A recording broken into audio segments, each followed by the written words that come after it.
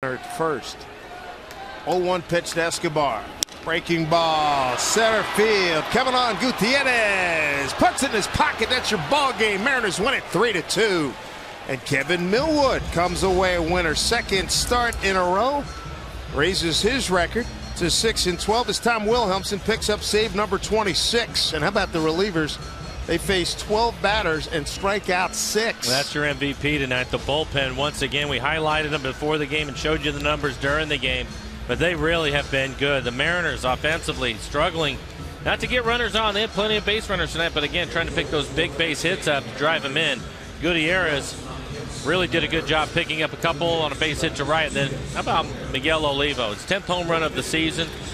Difference in this ball game today, but the pitching was outstanding. We'll find out hopefully soon what happened to Millwood and why he had to leave after 66 pitches. He will get the win, and another save for Tom Wilhelmsen. Another one-run victory for the Mariners, who are now 24-24 in one-run games in the season, 10-13 on the